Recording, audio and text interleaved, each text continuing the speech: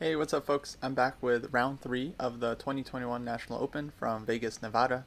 In this round, I was paired against young FIDE master from Canada, Anthony Atanasov, who is about 2172 FIDE, and his USCF is a bit higher as usual, like 2260 or so. And this was a really interesting game. I was definitely happy with this win because I was able to kind of convert an endgame, which I'm known to be pretty bad at. So kind of felt like it was, yeah, kind of a good result for me. So I did very little prep for this game because the pairings went up pretty much 10 minutes before the round. But I had enough time to look up his games, and I saw that he is a London player. And whenever I'm paired against a London player, I usually play the King's Indian, so typically in this position I would start with knight f6 and then get knight f3, bishop f4, I go g6, bishop g7, etc. Those positions I think are totally acceptable for black. But one thing I always like to check is what exactly the player does against d6. And I think many people aren't really aware of this line, but if you're a King's Indian player and you're facing a London player, this can actually be a really interesting test for that player because essentially this move comes with some advantages, as we'll see, and it only has one significant drawback, which is of course the move e4. Now personally, this is part of my repertoire. I've had many games with knight c6 in this position, and I think this is totally playable for black, and I'm willing to go into this. But of course, if you're not a perk player, then you probably wouldn't be happy allowing this position, and so of course that's a very significant drawback of this move order. However, when you're playing a London player and you have access to their games, if you see that against d6 they are not playing e4 and instead just following up with typical London play like bishop f4 and knight f3, then this is actually a great way to exploit this move order because I think it gives black, again assuming you're a King's Indian player, some really interesting options. And so this is actually all I really needed to prep or to choose my line for this game. I just checked what does my opponent do against d6. I found out he basically never plays e4. And this is definitely a big problem for London players because if you're not willing to play e4, you do give your opponent kind of a free hand in the opening to pretty much do whatever they want, knowing that you're not really going to punish them with the critical test. Not that e4 here isn't playable for black, but definitely I think it offers white bigger chances for an advantage compared to what happens in the game.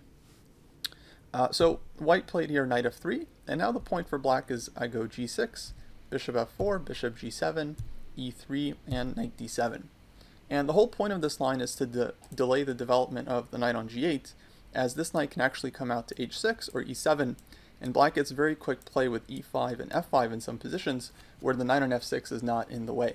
So a big advantage in terms of the move order here for black, because you get e5 very easily, and then the knight can actually jump out to this f5 square as well, which is pretty annoying for white when the bishop is going back to g3. So I really like this setup. I think it's a very, very interesting one to play. In the game, white played bishop c4, which I think is a pretty normal move. I went e5, and yeah, now if bishop to g5, the idea for black is to play f6, but usually white takes on e5 first. Let's say takes, bishop g5, f6, bishop h4, knight h6, and it looks a little weird to open up this whole diagonal for white's bishop, but the point is that black is going to be able to one day cover things up, like queen e7, knight f7, this kind of thing, and you'll be able to castle.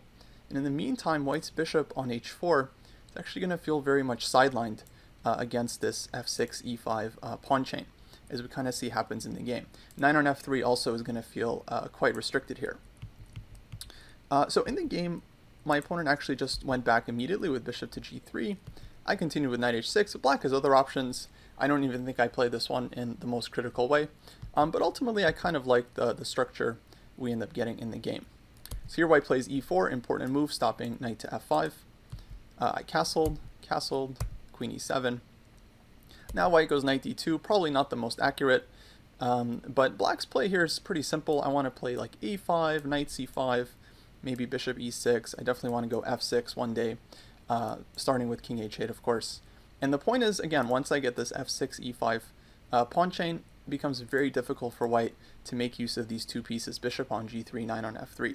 Now, of course, my knight on h6 is also quite a bad piece, but the difference is this knight easily gets back into the game via the f7 square, and this bishop as well can come out to h6 or even to f8 and get into the game this way too, whereas white's pieces don't really have the same flexibility.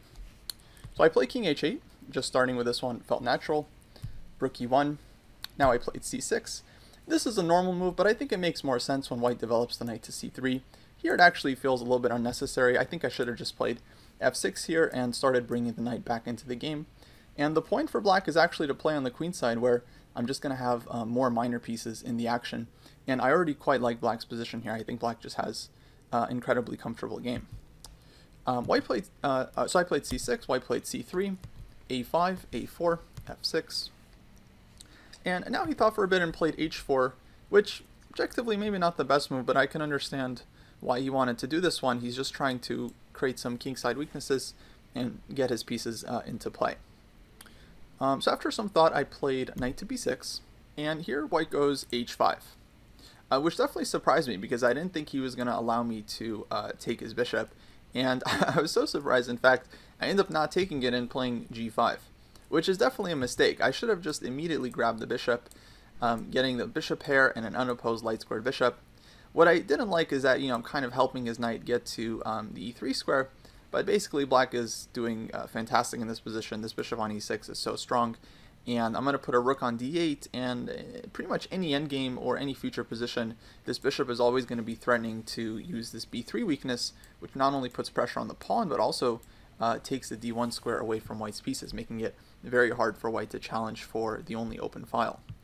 The reason I ended up changing my mind was because on knight b6, I kind of expected him to play bishop e2, bishop e6, and then h5. And so in my thoughts, I'm like, well, and then I was going to maybe consider g5 there. I figured, well, let's just play g5 first and see what he does. But honestly, this was just kind of silly. I should have just taken the bishop, because that would have been objectively better. Now he does go bishop e2, bishop e6, and I was okay entering this position, but yeah, again, the other one would have promised black a lot more. Now I play knight f1, rook d8, white brings this knight back to d2, and white here needs to be really careful, because one day, I can simply start going after this h5 pawn and try to pick it up. So he has to be careful about that. In the meantime, I decided to play knight to c4. I think strategically it makes sense for me to trade some minor pieces here, as long as white's bishop stays on g3 locked in by the structure, and I don't let him play f3 and bishop f2, basically white is just going to be down this bishop in the action. And again, my knight is also bad, but it easily gets back into the game with like knight f7, knight d6, and so on. And the difficulty for white is that f3 blocks the bishop, which means this h5 pawn would simply immediately be lost. So not so easy for white to play f3 here.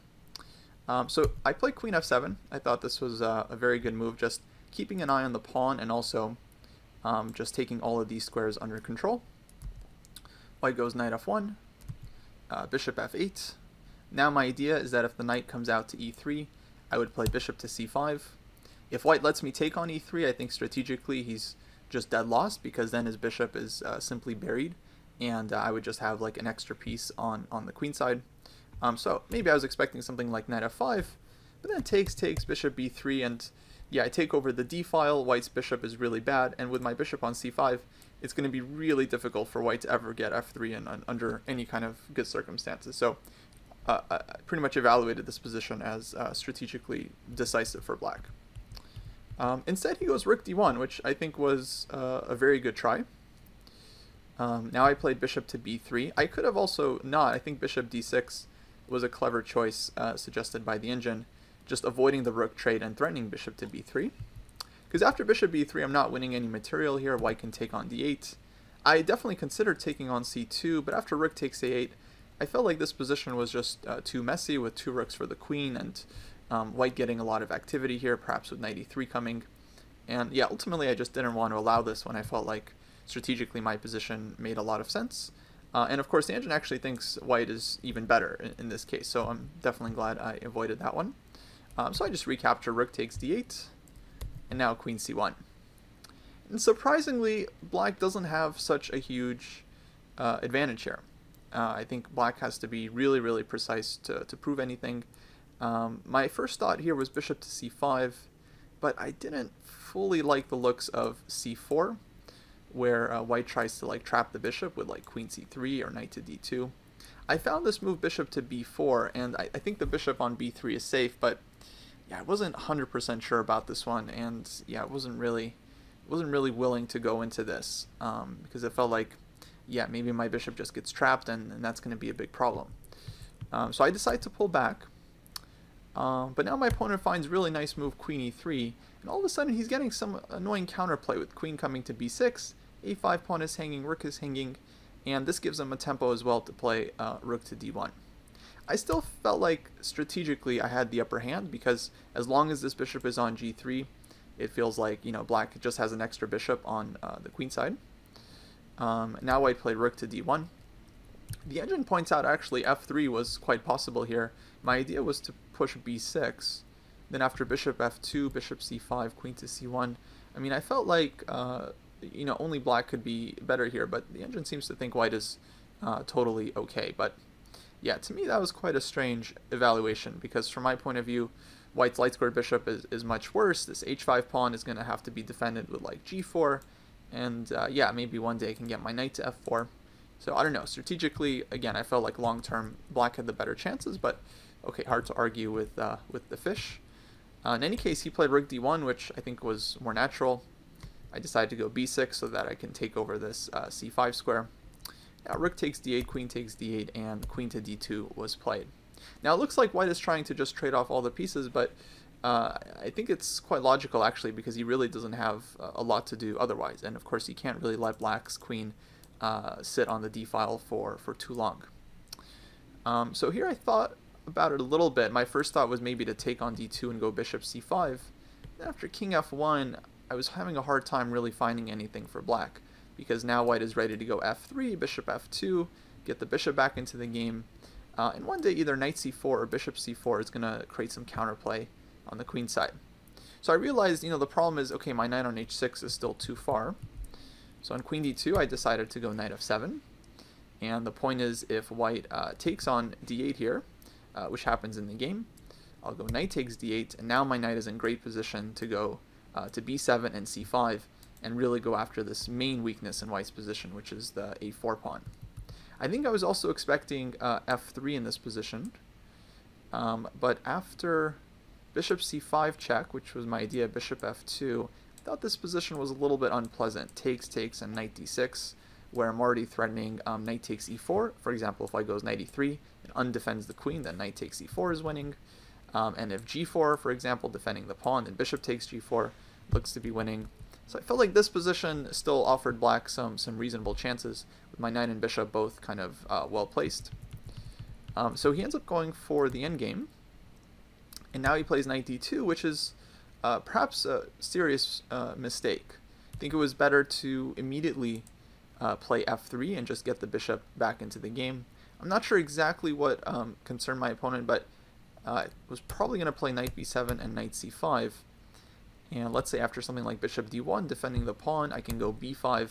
And it does start to get difficult for white, because let's say takes, black's idea is to play knight to d3. And as you can see, my minor pieces are simply more active.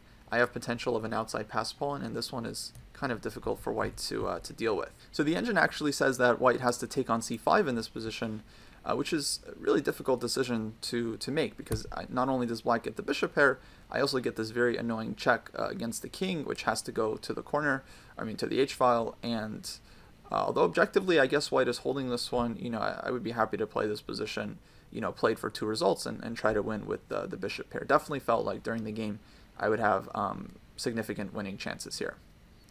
As it happens, white played knight d2, which allows me to bring my knight to c5. And now if white plays knight c4, for example, the idea was simply to take knight c5, and black is just winning a pawn, and probably not just one pawn. Like after I take on a4, b2 will be hanging. If white plays b3, I take on e4, and now c3 is hanging. And so yeah, this just looked completely losing. Similarly, if white tried bishop c4, then my idea was to take, and push b5. And once again, if white takes and goes back, my knight comes into c5. And this looked very, very difficult. Pawn is coming to a4, I have knight d3 coming. And just as a sample line, let's say f3, for example, knight d3, knight d1, a4. I believe I'm already threatening this classic endgame trick to take on b2 and push a3, which is kind of a feature of the outside a pawn. Knights have a very difficult time dealing with it. So I already had some of these ideas on my mind. Instead, white played bishop to d1. And I was really happy with the move I found in this position. It's kind of a nice prophylactic exercise if you guys want to pause the video and think about it for a little bit. I definitely could have played like knight c5 here and like b5 and again gone for this structure. But given that my opponent's idea was to push f3, I decided to just set my sights on the h5 pawn, which means that if white plays f3 in this position to try to get the bishop back, then I just immediately snap on h5. And this is a big problem because if white can't play f3, then again, he's effectively playing down a piece. Of course, I'm reminded of the famous game Winter versus Capablanca, where with this structure, doubled f-pawns, white's bishop was just absolutely buried on the king side. The engine points out actually the best move for white is bishop h2, which I find absolutely shocking. I definitely didn't consider this one during the game, but the point is this is a different way for white to play g4, and hopefully one day the bishop can get back into the game via f3 and bishop to g1. But this is so slow that I think neither myself nor my opponent seriously considered this one. Or maybe he did, but to me I didn't even think the move was possible. In any case, white goes bishop to b3 and just sacrifices the pawn, which I think was a good practical try because if he doesn't play f3 here, then I'm just going knight c5, knight d3, b5, and yeah, just playing up a piece. So he tries bishop b3, I take on h5, knight c4, and now there's some tricks in the position I had to avoid. For example, bishop f7, knight takes a5, white wins the pawn back, and if I play knight c5, for example, if I play bishop c5, then white has knight takes e5. And I can't take because of bishop takes e5 mate. So I need to keep my bishop on f8 so that against this idea I have bishop to g7, and instead I decided to play b5, which I think was quite good. Knight c5 followed by knight d7, just defending this pawn, just leaves black with an extra pawn in a good position. But I figured, okay, b5 is how I have to kind of win the game, so might as well do it now. So takes, knight e3, knight c5, bishop c2, bishop f7, f3. And here I really strongly considered the right move, knight a4. I had some interesting ideas in mind here. My point was that if white takes on a4 and I take back, I'm simply pushing a3 next and trying to make a pass pawn. So one line I calculated was knight d5, takes a3, let's say takes, and I wasn't totally sure about this one because now white gets, two connected passers. But black's a-pawn is simply faster. I think black has different ways of winning the game, but the simplest is to just run the pawn down the board. And as it turns out, black is the one that's promoting with check and winning the game. If I was too slow here, I think what would also be winning would be to just bring the king in order to stop white's pawns. Because once white's pawns get stopped, it's going to be very difficult for white's bishop to ever deal with the a-pawn. So kind of, I felt like, instructive moment there. What ended up discouraging me from this one was that white could play this move knight to c2, and then I actually just didn't see how I'm breaking through here, because the knight is just going to a3 and just blockading my pawns. The engine points out a really fantastic idea. Perhaps I should have noticed this one, but that is the move g4, which is not just trying to undermine white's structure. One idea, of course, is to take and give black a passed h-pawn. The other idea is to, of course, go after the e-pawn. But the real point is that it opens up this diagonal for the bishop. So now black can go like bishop b3, knight a3, bishop h6, and that's it. White's position just collapses, and yeah, black breaks through. So I think if I spent more time on this one, I likely would have found this g4 idea. I guess something in the back of my mind was kind of skeptical of this one, but I thought that was kind of an instructive point. So not really seeing a clear path to victory after knight a4, I decide, okay, let's just play it slow. So I played h5 here, bishop f2, king g7, just getting the king in.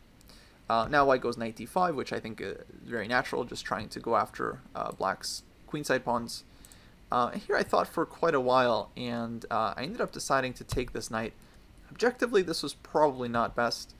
Something like 96 would be keeping the position very stable.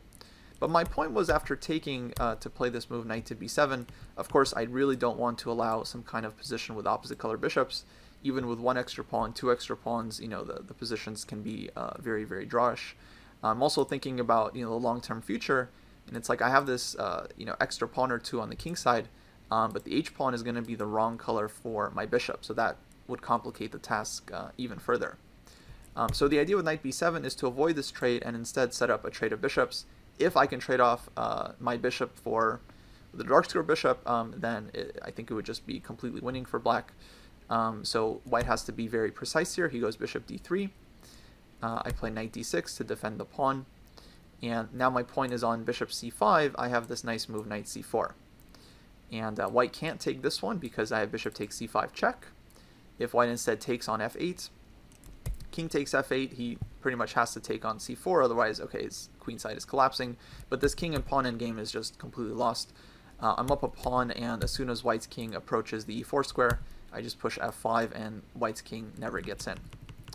So instead, he found what I definitely thought was the best try, bishop to b6, though the engine points out that actually king f1 was the move, which is a tough move to play because it allows knight c4, and now like b3 I have knight d2 check, let's say takes, or king e2 takes, and any kind of position like this I actually thought I would have quite serious winning chances because both of white's pawns are blockaded. I have a really nice dark square blockade, and if white wants to avoid the trade of bishops, you know, bishop has to go super passive. Not the clearest position in the world, but I think black would still have decent winning chances here. Objectively, that's what white should have done, but I really felt like bishop b6 was a critical try. Just going after the pawns and actually setting a pretty nasty trap. For instance, if black plays a4 here, then white plays bishop c7, hoping to take the knight and take on b5. And then after knight c4, takes, white has d6. And actually, white is the one promoting his pawn first. I would have to give up my bishop, and you know, I didn't think too long whether I'm holding it or losing it. All I knew is that, okay, I don't want to give up a piece. So it was important for me to find a key idea in this position after bishop b6, which is knight c4, which I'm happy to say I kind of saw from afar. And the point is that I'm actually giving back the pawn, but I'm forcing white to give up the bishop pair. And then after he takes on a5, I get bishop c5 check, king f1, king f7, and we reach this endgame with same color bishops where I felt like strategically black was just doing excellent. White's deep pawn is a real weakness, and my c4 pawn is not only stopping two pawns on the queen side for white, it's also kind of like an untouchable pawn. Like white's king has no way of approaching the pawn. Even if I move my bishop off of this diagonal, the king can't come to the d4 square. Bishop, of course, can't attack it. And if white tries the plan of, let's say, bringing the king to c2 and pushing b3, well, by then I'm just going to be pushing on the king side and making a very distant pass pawn. So white basically just never has enough time to bring the king over to the queen side. So we tried bishop to b4. I briefly considered trading bishops here and going for the king and pawn endgame. Let's say king e7, b5, here. But I was really, really unclear about this one because my king is now stuck. You know, I can't ever take either of these pawns, and I simply wasn't sure if my pawns are going to promote on the king side. I mean, it was kind of interesting. For example, like if white plays, let's say, g3 here, and I go h4, takes, and something like king g2, e4, then black wins. And this is actually kind of a good rule to know. Most people know about like the square of the pawn, but this is actually the rule of the square, but this is actually the second rule of the square, which is that when you have two pawns and you're trying to figure out if the king can stop them, if the pawns themselves, let's say the square you make with the pawns reaches the back rank, then they're unstoppable and they're going to be promoting. But if we move the pawns back one rank to e5 and h5, then white's king would actually be in time to stop them. It's kind of a weird phenomenon because, of course, I'm not able to take either of these pawns that are closer together, but the fact that these pawns are farther apart in some cases is not a good thing. But in this case, white's king is not stopping them because they're simply too far advanced. But I really, really wasn't sure if I'm going to win this one. The engine points out an amazing move f4 that apparently saves it for white, and yeah, it turns out black has nothing better than a draw here. Like takes takes, for example, and yeah, neither king will be able to make progress. So I usually don't go for king and pawn endgames unless, you know, I'm absolutely sure, and I think it's a good habit to follow. Instead, I just go bishop b6 because I believed in my position.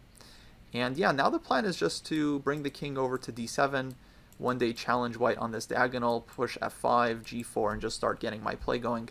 And yeah, very difficult for white to create a significant counterplay here.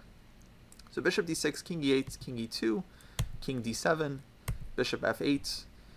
Now the simplest was probably f5. I was a little bit unsure about what happens if white goes like g4 here, but black can just take, and this one is winning. The king will get in. But I decided to go a different path. I went bishop d8 here, and now my point is I'm going to challenge the bishop on e7. So after king e3, bishop e7, again, the king and pawn endgame would be lost. For example, king e4. Here I don't get f5, but I can play something like g4 or king d6 first. And the point is, you know, virtually black is a pawn up here because this pawn on c4 is stopping 2, and I have 3 versus 2 on the other side of the board that are very mobile. So for example, king f5, king d6, and well, white can't take this pawn because of e4, but after it takes, this one is just winning for black, king f5, e4, and king f4, f5, for example. And then let's say g4, I can take king e5, and yeah, it's just completely winning.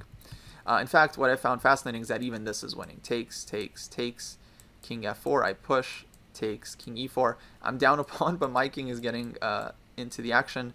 First, I'm taking both of white's pawns, and because of the 5th rank rule, white is never making a draw in the eventual king and pawn endgame. So that one was, of course, completely lost. Instead, white decided to keep the bishop on the board. Now the bishop simply gets trapped here on the king side. I immediately go king e8 to try and rile up the bishop. And yeah, now if white plays king e4, for example, I'll go king f7. And let's say if bishop h8, I actually didn't really want to bother with calculating all these variations like king g8, king f5, and maybe white's king gets active as well. Instead, I probably was just going to play king g6, and then like bishop d6, f5, pretty much slow play it, and yeah, white is just completely lost with no counterplay. So he tried kind of the only move here, which is d6. I can't take because f6 hangs, but I do have bishop d8. Now king e4, king f7. I briefly considered what happens here if king d5 takes and takes. You know, white tries to get some counterplay, but again, black's king side is just simply too fast, and I think I found the fastest way would actually be to just go e4, threatening to take, and then if white takes, then I go h4, g4, h3, and yeah, white's king is well, it's just going to have to immediately start running back, which gives me time to pick up all of white's other pawns as well. So instead, after king f7, white played bishop h6, but now king e6, and at this point that's game over because I'm getting f5 in, and white's king is going to be boxed out. I'm going to pick up the d pawn, and again, no counterplay. He played bishop f8, and yeah, originally my thought was just f5 here, and you know, again, push the king away, but then I realized actually after bishop b6, the king is just getting mated in the center of the board with f5. So yeah, once I saw this one, I immediately realized this is much stronger. If white plays g4, stopping the mate threat, then I just have h4, and the pawn is unstoppable. So he has to do like something like f4, and then I take this one, and again, it's completely over. So after bishop b6, it was just resigns. So yeah, I thought this was an interesting endgame. I'm really happy with my decision to give back the pawn and play knight c4 and go into this same color bishop endgame. And yeah, the opening kind of turned out well, although, you know, clearly I misplayed things from there and gave my opponent some chances in the middle game, but overall I was happy with this one. So now I'm on 2 out of 3. Round 4 is actually going to be starting pretty soon, so I should probably go prep for that. But yeah, thanks for watching, and I'll catch you in the next one. Take care.